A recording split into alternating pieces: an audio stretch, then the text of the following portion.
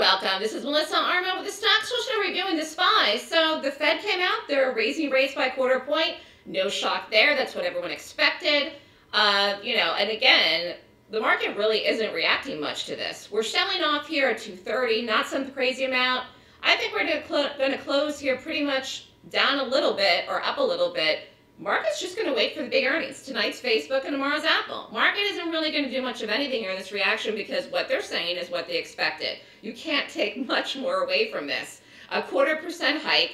They said they're still going to continue to raise rates, but they're going to watch stuff. So again, people that want the Fed to back off rates, that is not what they said today. People that think that they're going to slow down or stop raising rates in the summer are going to continue to say that despite what they said today, which is really nothing different than they've said at all. Their goal for inflation is a 2% rate. Well, we're nowhere near there. Like, I know people are saying we're at 7% of the last report, but to me that's ridiculous because I go shopping at the store and particularly food costs have gone up astronomically.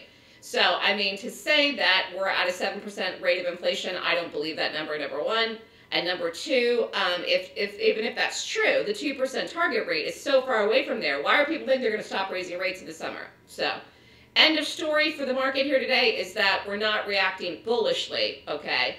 We rallied yesterday, now we're selling off, but we're not selling off like a hot cake. And I don't know how we closed exactly. So it's clear to me, the market expected whatever they said today is going to take away whatever it wants to take away from it, and it's a wait and see here for rates and the Fed going forward into really the spring of 2023. As far as what happens tonight and tomorrow, though, with the big earnings that are coming out, I do think that that will rock markets. It could rock markets to the upside, and it could rock markets to the downside. Now, what would that take? To blow out earnings to the upside and both the things, Facebook and Apple, that are going to affect the market, or to blow out things to the downside. They may not be both the same. They may not both react the same. Do you know what I mean? But I think that's what it's going to take for any kind of blowout. And again, a blow up or a blow down. So we will see. But, well, we're selling off here a little bit. Let's see if we're saying anything right now.